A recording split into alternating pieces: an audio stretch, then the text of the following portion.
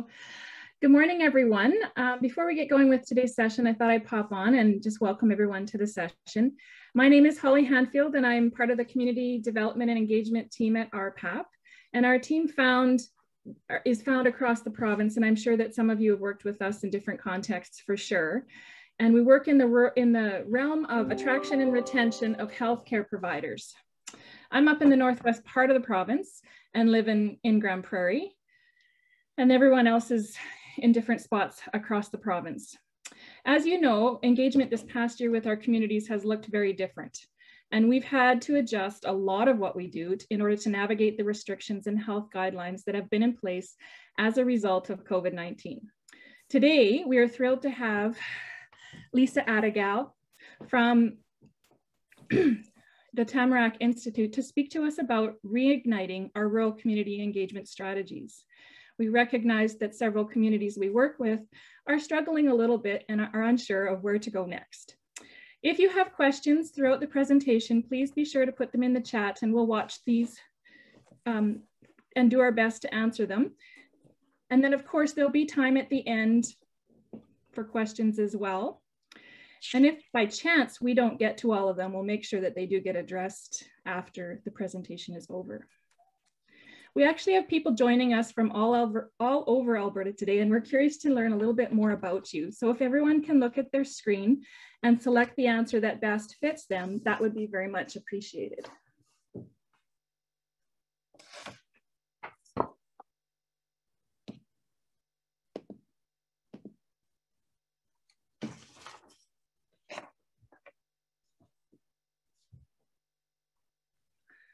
All right. Before we get going with the main presentation, I want to acknowledge that Alberta is the homeland of many Indigenous peoples. It is the ancestral land of many First Nations peoples, and within the boundaries of colonial Alberta, we live on the land of the First Nations Treaty 6, Treaty 7, and Treaty 8 territories. We also recognize that this is the home of 8 Métis settlements and the Métis Nations of Alberta.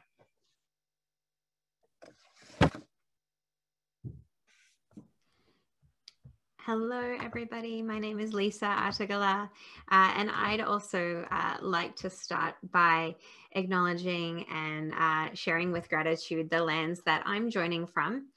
So I'm joining from Waterloo, Ontario, which is the lands of the Haudenosaunee, the Anishinaabe, and the Neutral people.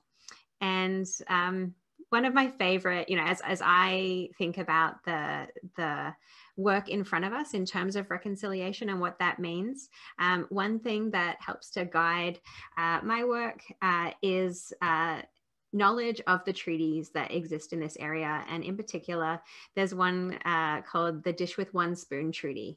And it's about how we're all invited to share in the land and be respectful of the land with the knowledge that we share the same spoon and that there's no knives at the table. And so I think, especially as we think about how we engage with each other on these lands, that visual, I'm a really visual person. And so that visual of a dish with one spoon really helps for me to think about the work. So as settlers, we believe that the recognition of the contributions and historic importance of Indigenous peoples must be clearly and overtly connected to our collective commitment to make this promise of truth and reconciliation real. So as we greet each other today, I invite you to share in the chat the territories that you're joining from as an acknowledgement of gratitude as well. So as I said, my name is Lisa Attigal. I am the director of the community engagement area of Tamarack's work. For those who aren't familiar with Tamarack yet, we are a national charity and we exist to make the work of community change easier and more effective in communities. And so we work with change makers like yourself, anyone looking to better community life, and support them in making their work as easier and more effective as possible. So we believe that there's 5 skill sets that are really foundational to community change, and you'll see those listed there in that top wheel: collective impact, community engagement, collaborative leadership, community innovation, and evaluating impact. So these are the core skill sets that we help to build capacity in for change makers across the country and internationally as well. And then we also work to convene networks who are working to address issues in their communities. And so the networks that we convene are in reducing poverty, deepening community, building youth futures, and most recently in supporting climate transitions. And so we believe in place-based work, in change happening at the community level, being real and tangible and a good leverage point for change. Joining me today is my colleague Rute, and I'll let Rute introduce herself and give us a little bit of a tech overview as well. Sure, thanks Lisa. Welcome everybody. My name is Rute Ojibo. I'm a community animator of digital engagement and marketing here at Tamarack. Just quickly before we get started, just to let you know about the technology, if you're having any issues, feel free to just send me a direct message in the chat box and I'll be happy to troubleshoot anything. If you're calling in by mobile, unfortunately, you wouldn't be able to see any screen sharing, but we'll be more than happy to send along any slides and any details afterwards. Over to you, Lisa. Thanks so much, Rute. And as we go through today, invite you, as Holly said, to share any questions you have in the chat. Our plan for today is I'll be sharing a presentation for the bulk of our time together, and really talking about two things. So one, as we think about reigniting our community engagement strategies, how can we get a sense of what's going on right now in terms of the landscape of community engagement, how people are engaging communities, to help us to think differently about what the role of community engagement might be at this time. And then also then to talk about how do we adapt the methods of engagement to suit these times. And so I'll provide ideas, stories, examples, and so really do invite you to add questions. Rute will be gathering those questions and be bringing them forward in our last 10 to 15 minutes of our time together. So that is our plan for today. Thanks again for joining us. So as I mentioned, my role at Tamarack is the lead of the community engagement area. And so with that, I support organizations, collaboratives, municipalities, regions in their community engagement strategies. And so that has allowed us to have this really a breadth of lens in terms of looking at what's happening in community engagement and what questions are people asking. And so we're going to run through some of the trends that we're seeing. And so invite you to consider these trends as sparks, as ideas for what might this mean for my work. And so the first one is around the demand for more transparency. So what we're seeing here is that, and so this is like prior to COVID, prior to pandemic, people in authority-based positions would often only share information when they had answers, when they had this information to say, okay, here's the solution, here's the answer. And I think what this time has caused is the requirement to share even when there aren't answers. And so I think, that coincides with a demand for more information. But it's also coming at the same time that there's some overwhelm. There's so much information. How do we make sense of all the information out there? And so this is a really unique combination of things that are happening. And so part of the need, part of what communities are asking for is transparency. We don't want a simplified version of the truth. We want the real truth. We want complexity to be communicated because people live complex lives and have, are struggling with so much.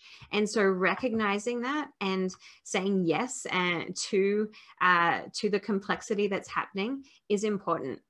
And so we know how important transparency is for bidirectional trust. And so this is something that I follow every year. It's called the Edelman Trust Barometer, and they measure public levels of trust across different sectors, different professions. And what this tells us is that when we look at the difference between a mass population and an informed public, so an informed public being those who are seeking out information and consuming information, people who are considered informed are more trusting in general across the board. Their trust levels do fluctuate, but there's a significant increase in levels of trust for with people who feel informed. And so our question at this time, as you think about your role in community engagement, is what might this demand for more transparency offer to you in your role? Is your role to be an information broker? Is it to be somebody who has answers and somebody who's seeking to simplify information and make it easy for people to understand? Is it to be the group who is listening for the questions that people are asking, and then seeking out those answers? What is your role as you think about how do I respond to this demand for more information despite information overload? So trend number 2 is around digital engagement. So digital engagement has been something that we have seen as being an afterthought or on the side, or something to complement face-to-face engagement. And with the pandemic and with face-to-face not always being an option anymore, we've seen this huge pivot to digital. Digital engagement is the expectation. And as we've been looking across our communities, we've noticed that people who already had digital channels in place had a much easier time doing this pivot. They didn't have to start from scratch. They didn't have to establish relationships in these digital channels. And so regardless of where you're starting in terms of your digital offering, I think what this time has taught us is that we actually can connect meaningfully digitally. I think it was always considered subpar. And so I'm not sure about you, but I have been surprised that I can do meaningful work in a digital format, whereas we always used to say, oh, we could only have that conversation in person. And so my question for you at this time is, when can digital engagement be meaningful? What is possible? What is now possible that wasn't before? And so an example that I was hearing from one of the rural Ontario communities we work with, it was around providing mental health supports. And so something that is now possible that wasn't before is some of the mental health education programming that was only available in Toronto. Now those organizations have made their supports available digitally, which means that the rural communities are able to access these education supports that weren't available before. And so we're seeing with the pivot to digital, we're seeing more being available that wasn't before. And so as we think about instead of digital engagement being this add-on or afterthought, how can it be a core piece of how we're engaging the community?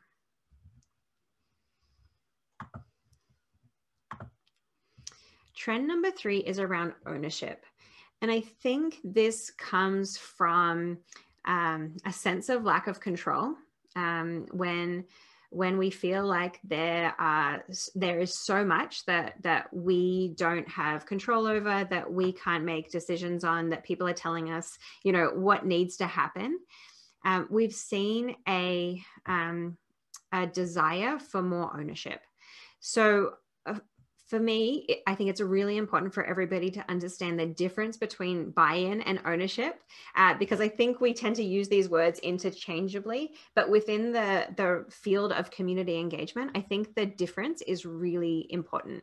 And so buy-in is when somebody else develops an idea or makes a decision, and then they communicate that and want a community to agree that it's a great idea.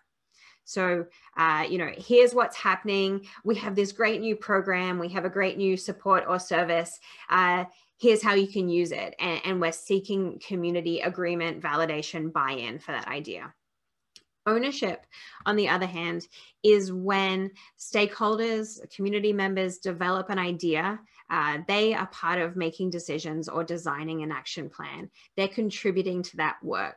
And so ownership can only be achieved, that feeling of ownership, that sense of ownership can only be achieved if community members are part of the process.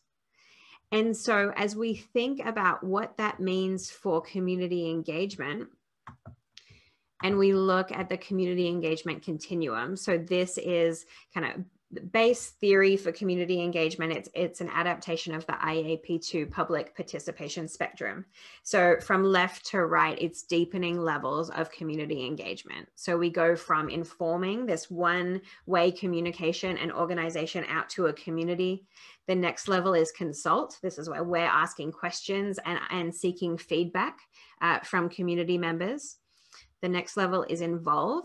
This is when we're working directly with stakeholders earlier on in the process. So they're problem solving with us. We're discussing some issues or some problems, and we're working together to understand what some solutions might be and how we can achieve that. Collaborate is when you're partnering. So multiple organizations or multiple sectors, multiple bodies, including community groups, working together on something. So they're working together from the get-go. They're co-defining what the shared vision might be, what the work is. And then empower is when where community members are in that decision-making role or leadership role. And so as we think about each of our pieces of community engagement, if we're seeking ownership, it can only be achieved when we're at the deeper levels of the continuum. It's not possible to consult, to say, hey, here are some options, what do you think?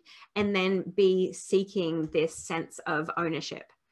And so it's not to say that we always need ownership, but if you're doing work where you think that that community ownership, that sense of control, that sense of power, that sense of decision-making is important, then we need to engage differently.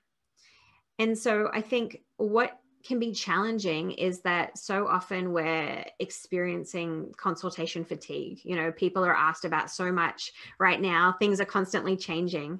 But it's important, I guess, one thing that I am seeking out right now is actually engaging less, but engaging more deeply. So instead of trying to engage an entire community, how can I engage the fewer stakeholders who really care about this in a deeper way?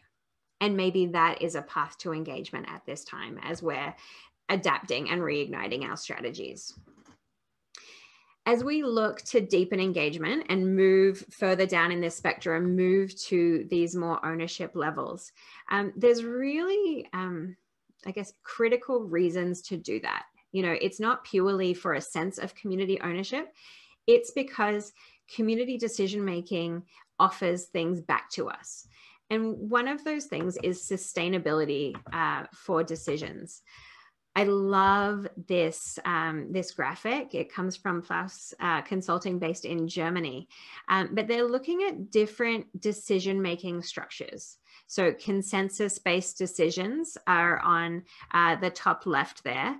And on the bottom right is a single person making a decision.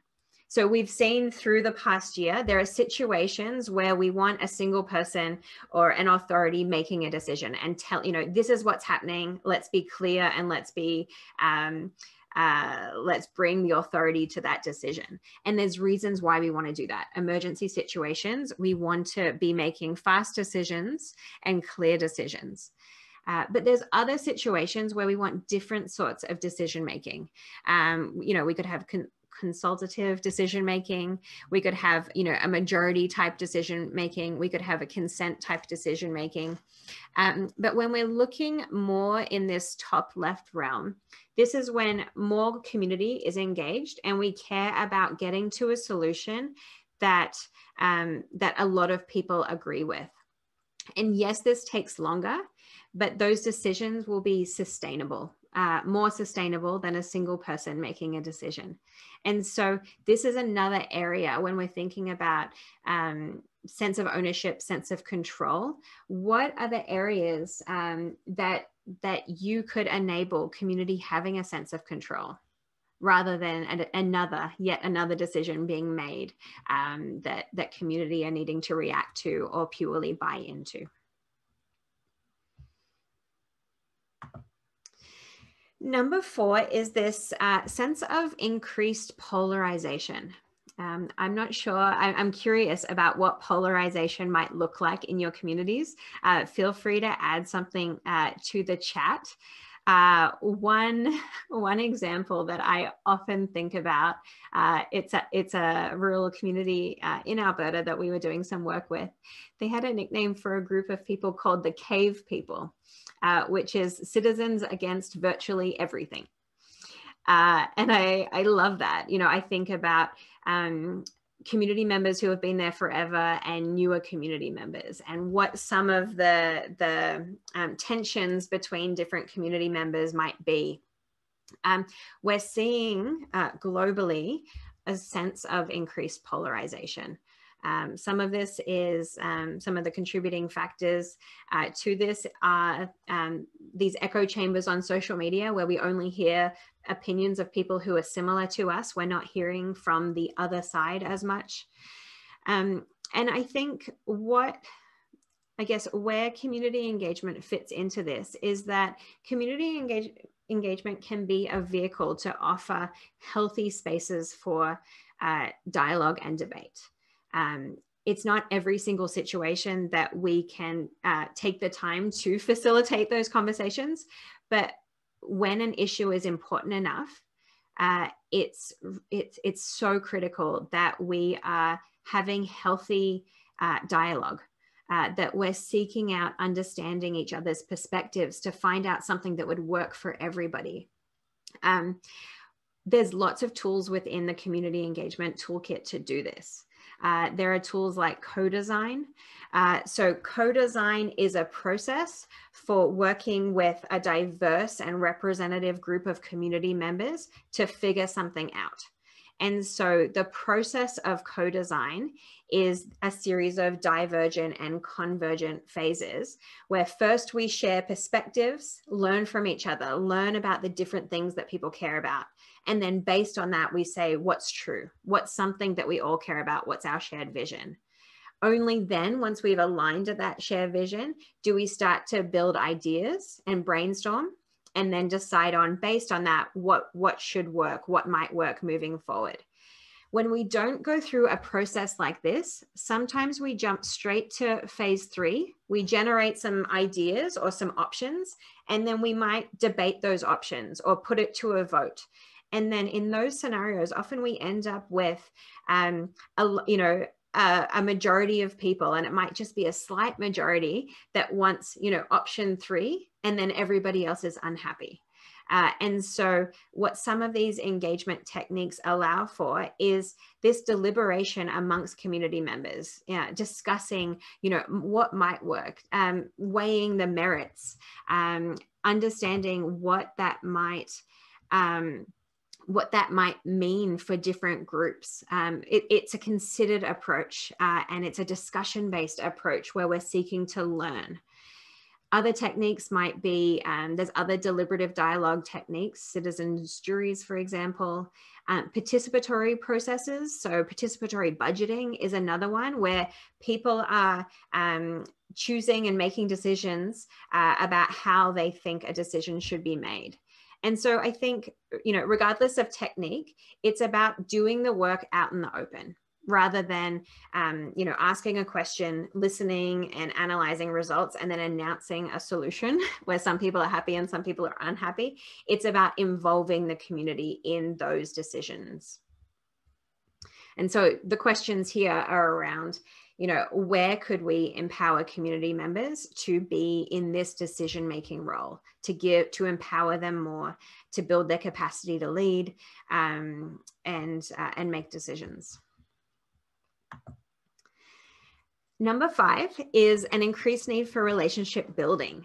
Now, this is something that, as I think about the journey of community engagement over the years, way back when community engagement was popularized as a field, it was in order to make decisions. That was some of the key reasons why we were doing it. And it was based in consultation.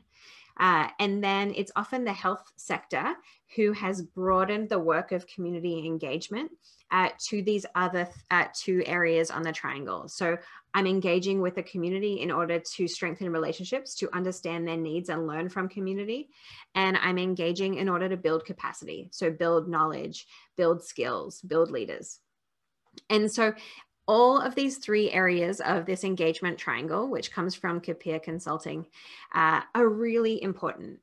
And so as we think about, when I'm working with groups and coaching groups over the past year, the number of times there's been a challenge brought forward, and then we're brainstorming solutions together, the answer, the work that needs to be done is so often in this relationship building.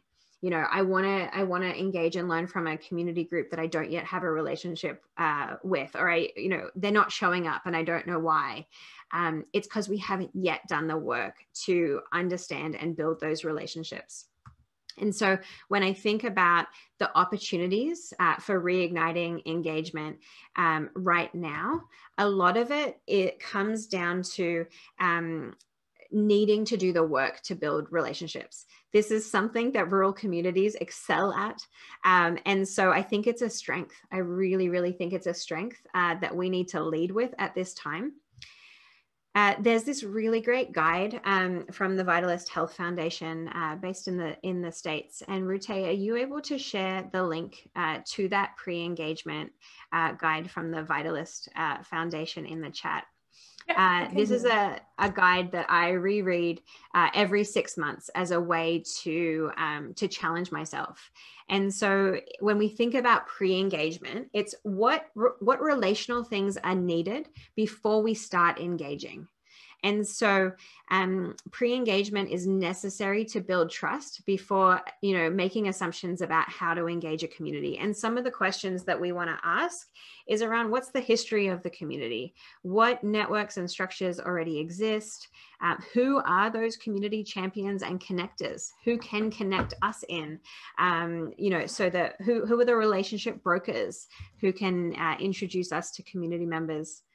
How has the community been engaged in the past, and what strategies for engagement would actually work for community members? It helps us to not make assumptions as we go in. And so thinking about pre-engagement is so important at this time as well. Through the past year, we've also seen a re-emergence of one-on-one engagement. And so as we got better at community engagement over the last 20, 30 years, and more tools and more techniques have been available, we've kind of lost a little bit the art, or haven't necessarily focused on the importance of one-on-one engagement. And over the past year, this is something that has really shone through. We could send out a survey and then potentially be disappointed with the uptake or the response rate, and then might follow up individually with people to figure out what's going on. We've learned that taking the time to do one-on-one engagement, picking up the phone, calling somebody, sending a personalized email, going for a walk with somebody if we want to learn about what's going on in their lives, is resulting in such better engagement, whatever the results that we're seeking, rather than these kind of mass communication methods at this time. And so I'll give you some examples in just a minute about how we're seeing this one-on-one show up. But it's exciting. It's really exciting to kind of get back to the basics in terms of how we connect with people. And I think it's these times when we can't connect, we can't gather, but we can still connect. And I think it's recognizing that connection is something that people are seeking.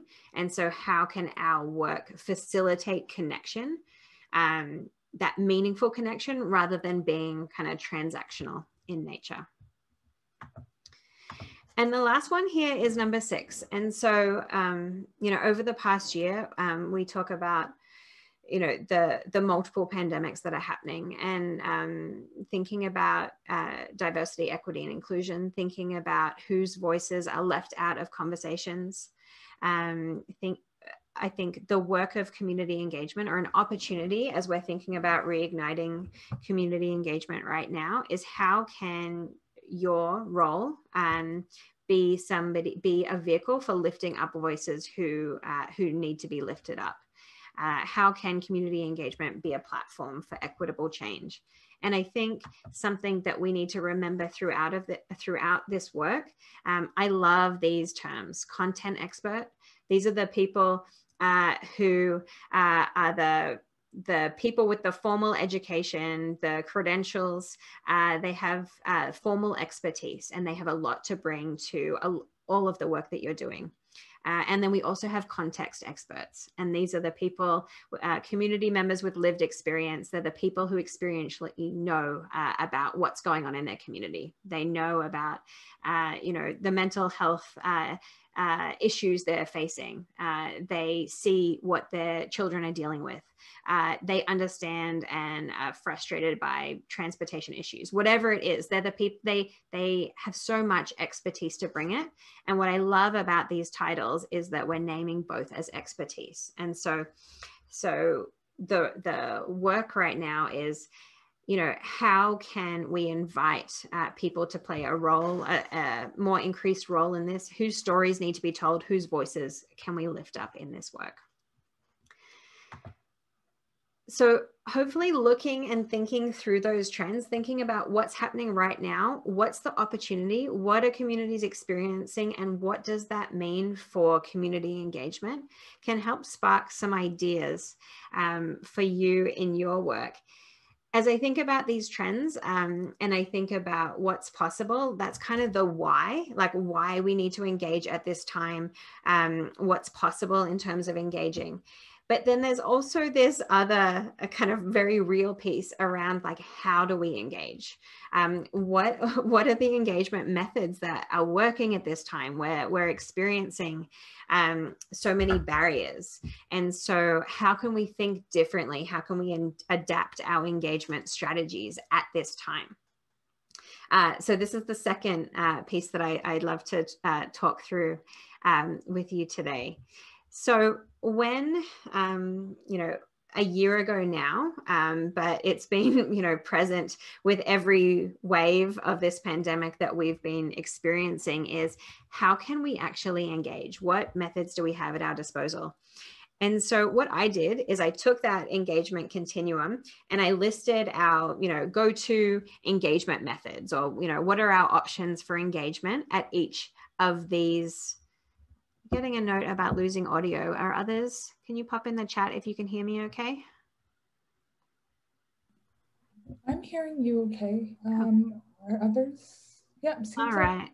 Okay, thank you. Thanks for that check-in. I'll make sure I'm loud enough as well. So as we think, what I did is I listed these engagement methods, and then I crossed out absolute things that just aren't possible right now. And obviously it changes depending on area and on restrictions. But, you know, what are the engagement methods that aren't possible? I crossed them out. And the ones that have had to have a significant pivot, I changed to blue. So, you know, we used to do this in person and now it needs to be virtual. So it's still possible, but we need to change how it happens.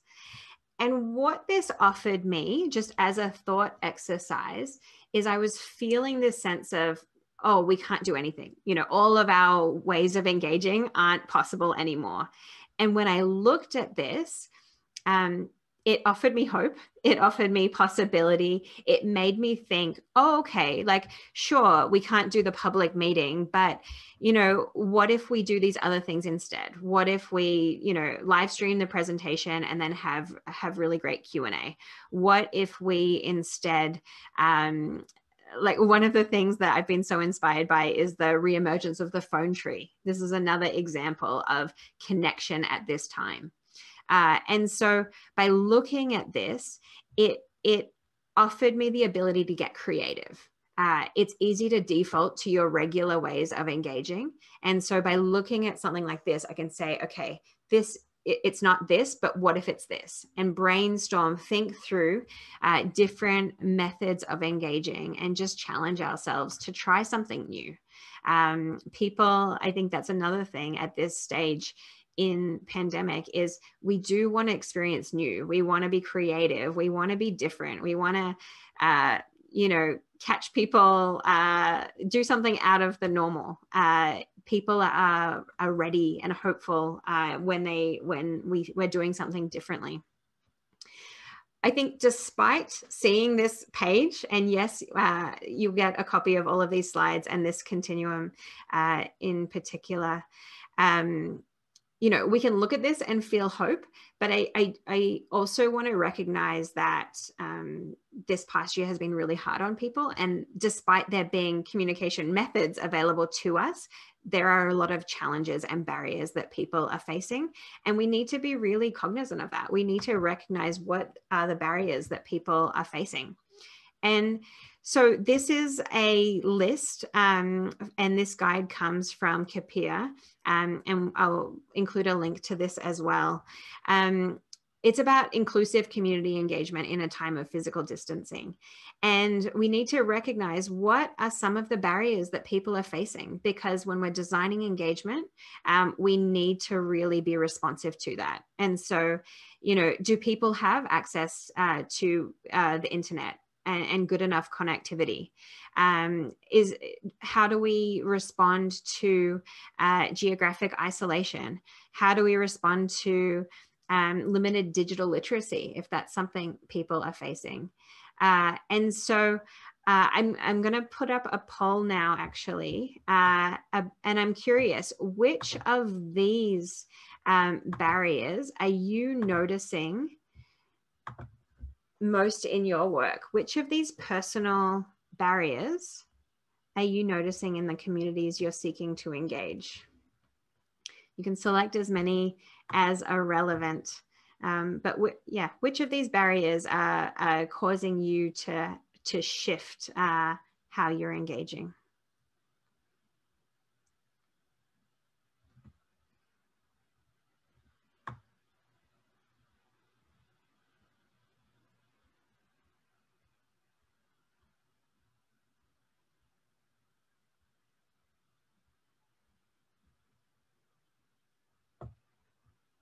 Give it another 15 seconds.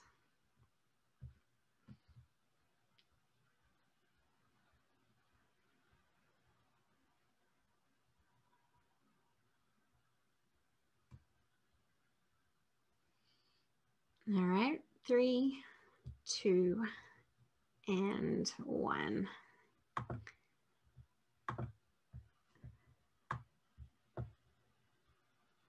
So this is really interesting. Limited digital literacy is something that's coming up a lot, especially as we think both about different age groups, as well as different cultural backgrounds.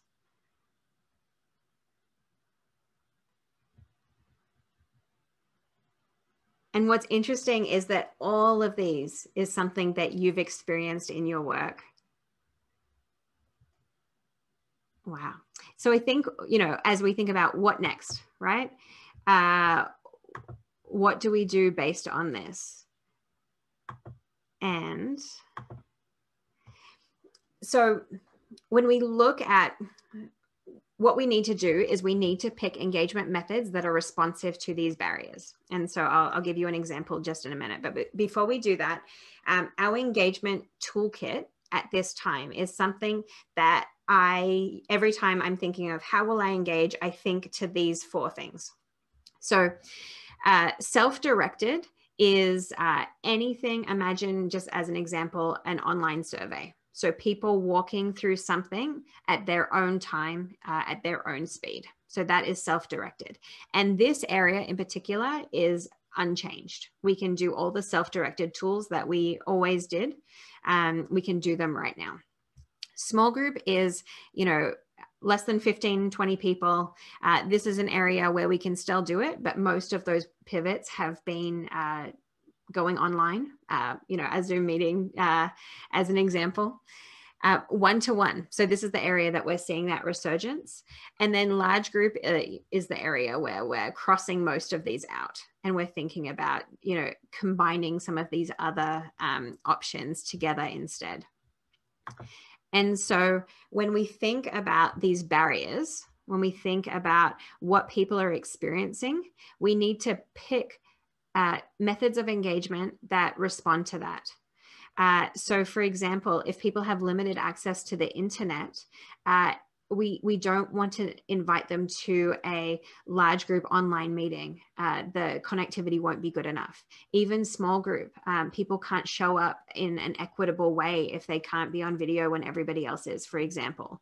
And so we need to think about, what is self-directed or one-to-one when we're wanting to engage people who have limited access to the internet. How can we put things out that are asynchronous so people can respond on their own time? That's what another example of self-directed. And so in the resources that you'll get, I really invite you to read this guide. It's really wonderful. So take the barriers that you're facing and think through, based on these barriers, what are the appropriate methods of engaging accordingly. When we think in particular about the self-directed bucket, so, the online survey is the example that I provided. We can think about self-directed tools in this way, which I think is really helpful. So we can think about self-directed tools, which ones are controlled. This means that an individual is sitting by themselves, submitting their responses or answers, and it's going to the organization to analyze and share back. So there's no interaction between community members. Mixed environments, on the other hand, are ones where I might share my story or share my question and others are able to see it. When we think about relational engagement and when we think about transparency, what are other people asking? What questions do others have? Am I alone in the experiences I have as a community member? Mixed environment tools really help us to facilitate more connection than controlled environment tools. And then open environment tools are ones where community members can engage with each other. And so a forum, a discussion board, a commenting thread on social media, mapping tools or ideation tools. All of these would be open environments where people can, respond or upvote or downvote other people's ideas, that sort of thing. And so as you're thinking about, how can I reignite my engagement? Think about moving to the left on this spectrum. Move from surveys to how could I make this more interactive? How can I make this allow for deeper connection between people? That's another way to switch things up when we think about the self-directed engagement tools. So the last thing I want to do is just provide a few quick examples, but some observations about these as a result. So on the left, I have kind of what we would do on the regular, and then what we've done, during COVID. And the first thing you can notice is that the things on the right, there's more of them. So how we're adapting engagement right now is to have multiple approaches. It's not just one event one thing. We're needing to engage different people in different ways because of the barriers that they may be facing or what works for them, so that we can be as supportive as possible. So we're piecing together lots of engagement, and that's the shift. It's a big shift in our work, but by doing it, we're getting to more of that one-on-one and connection focus. So I'll just give you two quick examples. So this data walk is something that we love data walks. Data walk is basically presenting a piece of data and then inviting community members to reflect on that and respond to that and think about what this means for your work. And so here's an example. Here's a piece of data. What are your initial reactions and how might this affect sustainability and viability? And then they would spend 10 minutes there and then they would go to the next piece of data. When we look at poverty rates, how are we reacting to that? How might our community support young people? So this is something that we used to do in person. We would invite a large group of people in together and people would walk around a room visiting these different stations. We can pivot this so that it's virtual. And this is a tool called Mural that we've been using a lot. It's just a big old, like a whiteboard that's digital. And it's been great. So really, if you're looking for digital collaboration tools, Mural, M-U-R-A-L, is a great one. So that's a quick pivot. But when we think about the various components that we're adding together, what we did was invited key stakeholder groups to make their way through. So this is a small group session where people are making their way through these stations. But then we also put it out there for people to who want to work through it on their own. So people who didn't have connectivity or couldn't come at that set time, they can make their way through these questions and add their thoughts on their own time. We also then opened it up. So before we had restrictions on how many people could be part of this, now we have a classroom who's going through these questions. We have a Rotary Club who's going through these stations, and the BIA. And so they're all saying, okay, how does poverty affect our region? What are we going to do about it? And so what this has enabled, because we've made it virtual, it's enabled more people to participate. But then we're also allowing people to do it both at a set time and on their own time. So that's an example of a pivot. Another one, so across 13 communities in Canada, 80% of them rural, we did this community visioning in our Building Youth Futures work. This used to be something that it would be a whole day event. We would bring people together to do this community visioning. The pivot is instead we recruited a representative and diverse community group to be the spokespeople for the community. So it's slower to begin with because we're making sure that this small group, these 15 people, are nominated by community members to speak and represent their interests and include at least 25% youth and across multiple sectors. With this one group, we had 2 to 3 visioning sessions. We used Mural again, and people walked through what's my vision for this community. They first reflected on the data about the community, then they went through what's the vision for the community. And in their work, they did this visioning, they made headlines based on what they wanted to see from the community. We made observations about that. We talked about what they reflected on an aspirational vision and provided feedback on it. All this work led us to a plan on a page. So articulating a 5-year strategy in a single plan. So our vision is to be a place where every youth is empowered to become who they want to be. Here's why that's important. Here's who's working together. Here's our critical path forward. Once we had this plan on a page as a communications tool, we then said to each person, so the 15 people who were part of this work So they have ownership of the work because they created the plan together. We said, can each of you have 5 one-on-one conversations? So if 15 people are each having 5 conversations, we're meeting our 100-person, we want this to be community-wide. So each of those people are having 5 conversations. In the process of that conversation, their ownership level is going deeper. They're taking it on themselves to communicate that to others and getting the community members' feedback. It's also relational, that they're reaching out to somebody specifically and saying, hey, I wanted to talk to you about this plan because I know you bring really rich experiences in this area. So each of the 15 people had 5 one-on-one conversations, and then they came back in a third session to share the feedback that they received from a larger population and discuss how it might need to be tweaked or changed.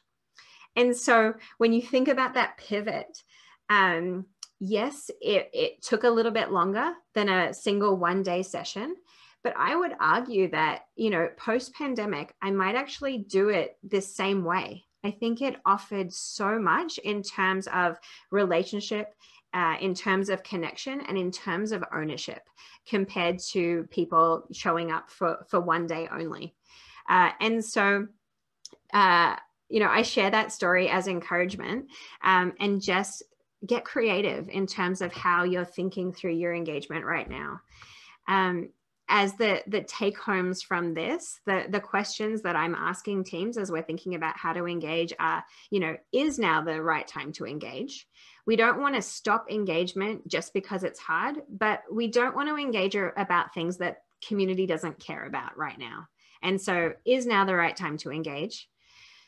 If so, refocus on why you're engaging. If you're engaging in order to learn, let's make sure that we are, being relational in that. We're showing up so that we're listening well, that we're not sending out another survey. Don't just recreate your original plans. So in that last example of a pivot, we didn't just have an all-day virtual event. We had to recreate them so that it would be meaningful. So like keeping our goals the same, but saying, how is that possible right now?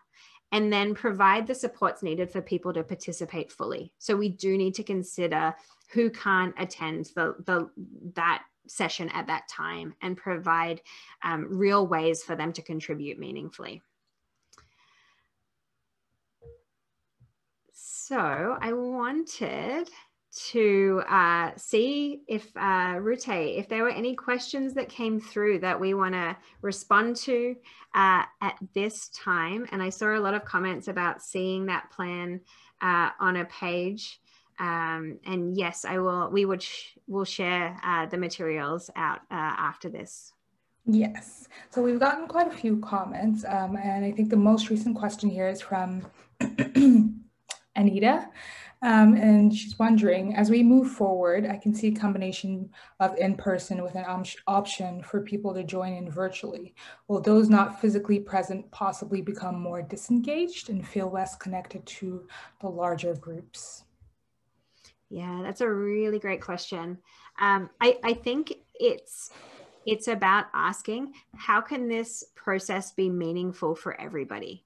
And so meaningful can look like different things.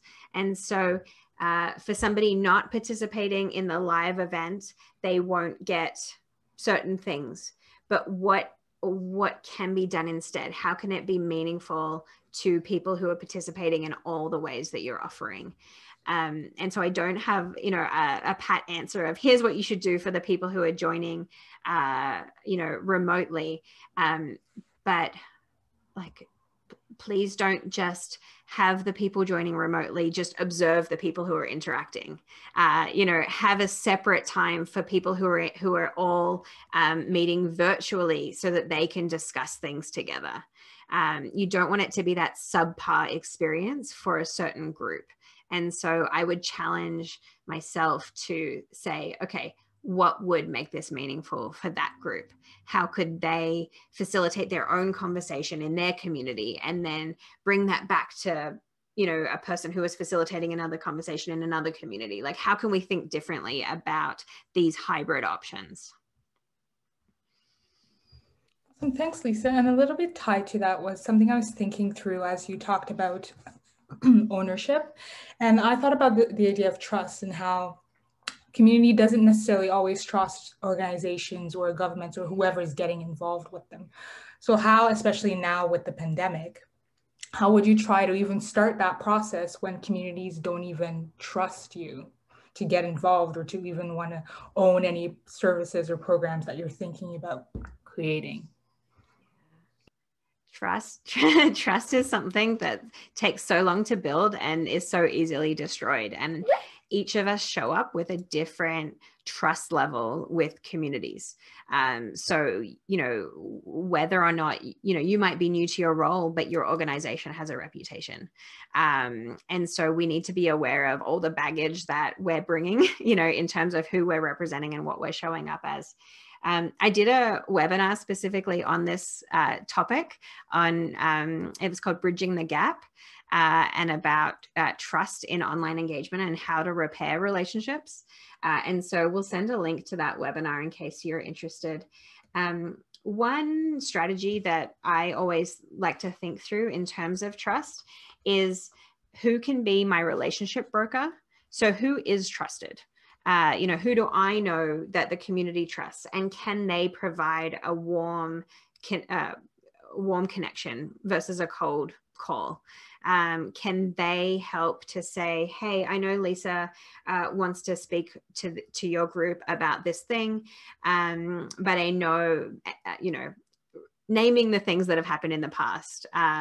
You know, you know, the relationship broker saying, I trust that Lisa and that organization is wanting to ask these questions for good reasons. And so, you know, I'm wondering if I can make an introduction.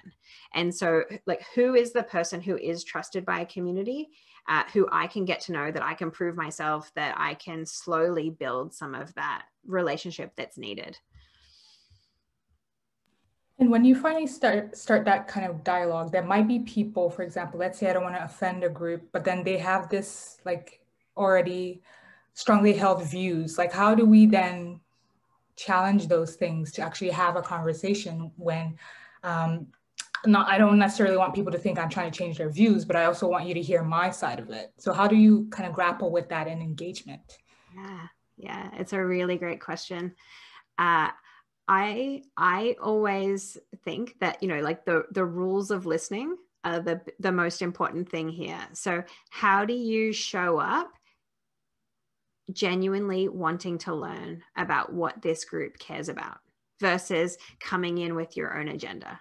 I think where we find connection is finding what is it that everybody cares about. There's this really great tool called Codefining the Dilemma that we'll also link to. But what it does is enable us to find, you know, what's the framing question that allows everybody to feel like they want to show up to a conversation. So, for example, this is not a real example, but hopefully it offers enough connection. So people saying, let's build the bike lanes. Other people saying, no, let's not build the bike lanes. That's a waste of money. Other people saying, you know, are commuters and they don't want, they want efficiency in driving. So instead of saying, you know, should we build the bike lanes or not, we say, how can we ensure that everybody can get around easily and safely? What's the thing that invites everybody's perspective to exist so that we can have a good conversation about it? And so if I'm walking into a situation where there's people with a very different opinion than another group, I want to show up and I want to seek to listen about what they care about. And then if we find the gem of, okay, safety is something that everybody cares about, then safety can be our bridge. Safety can be okay, you care about safety, you care about safety, you care about safety. How can we ensure that, let's have a conversation about safety, you know? And so it's reframing the thing, like, what does everybody feel like that they care about and is part of their shared vision for the future?